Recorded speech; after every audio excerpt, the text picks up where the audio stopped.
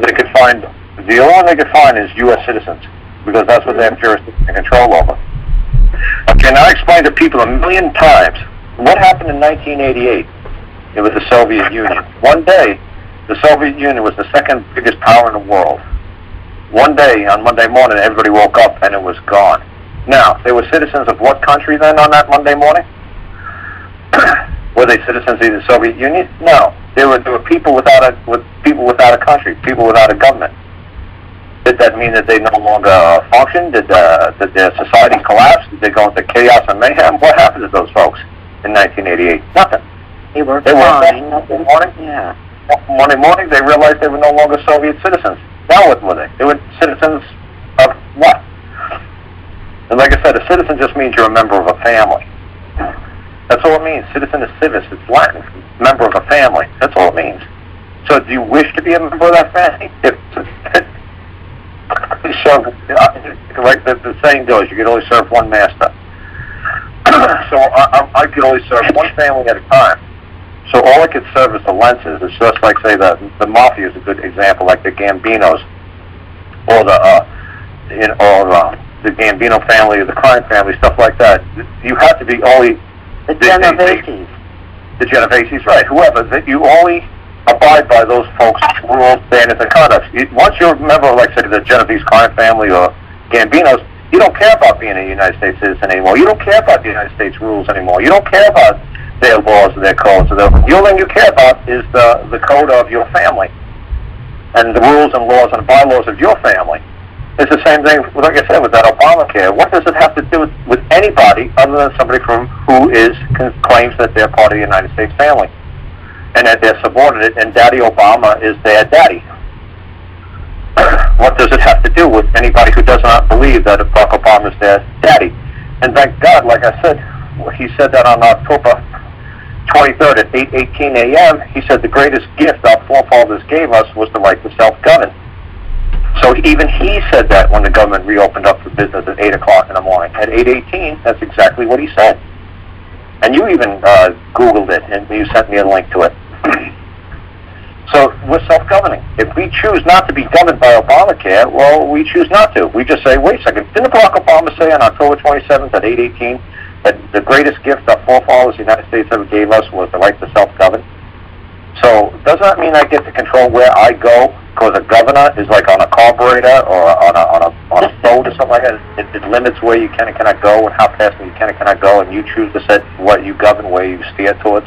That's it. It's your choice. That's what it is. Right, so it's a free choice. There's nothing that can compel you unless you believe that you're subject to that authority. Then if you believe that you're part of the Genovese crime family, then you better do what they tell you. They're going to break your legs.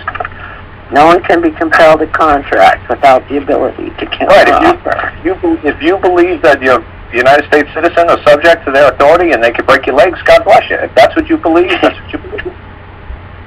But all I ever said what the United States of America, if they tried to move me, say the United States of America tried to move me into court, say the United States of America tried to find me or sue me, okay? And I said, oh, really? You're going to try to sue me and find me? That's special. I have no idea. I always wanted to meet Mr. or Mrs. USA, and I always wondered if it wore a skirt or if it wore jeans and a belt buckle, because, is it Columbia, the woman that used to represent, or is it Uncle Sam?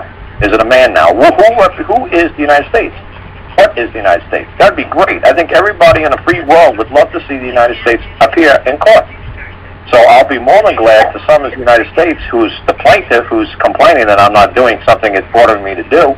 I'd be more than glad to demand that require of it to appear in court and testify that I owe it a debt.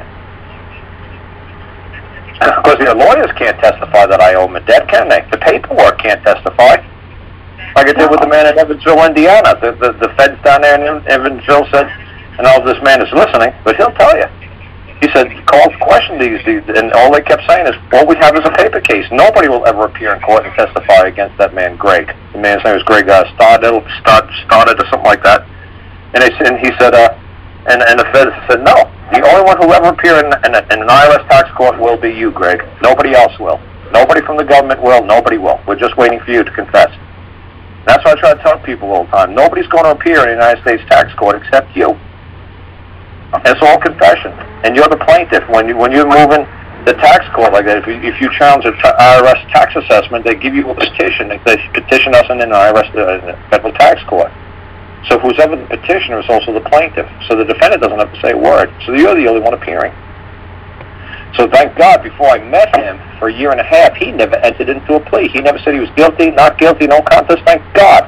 He never opened his mouth and never answered to anything. It made my job a lot simpler. Because at that time, he was still acting as a defendant. Because he never said anything to anybody. So on his paperwork, he's United States of America versus him. And that was great. And I said, great. And I said, I'm going to love seeing the United States of America appear. I'll definitely come back to Indiana, and I want to witness this. Because he's going to he has the right to cross-examine his accuser. He's got the right to cross-examine the United States of America. It did not say the IRS versus Greg. It did not say the United States Department of Treasury versus Greg. It said the United States of America versus Greg. So the plaintiff must appear. It's an ancient rule. It's been going on for tens of thousands. It's been going on since caveman time. If somebody said that somebody did something wrong, that caveman better appear. And he better point the finger and say, that man did me wrong. His friend can't say he did him wrong. He's got to say he did him wrong. That's why dead men tell no tales. That's why they say sometimes it's better just to kill the guy that you did wrong, because he's the only one who's ever going to be able to appear in court and point a finger at you across the room and say you did him wrong.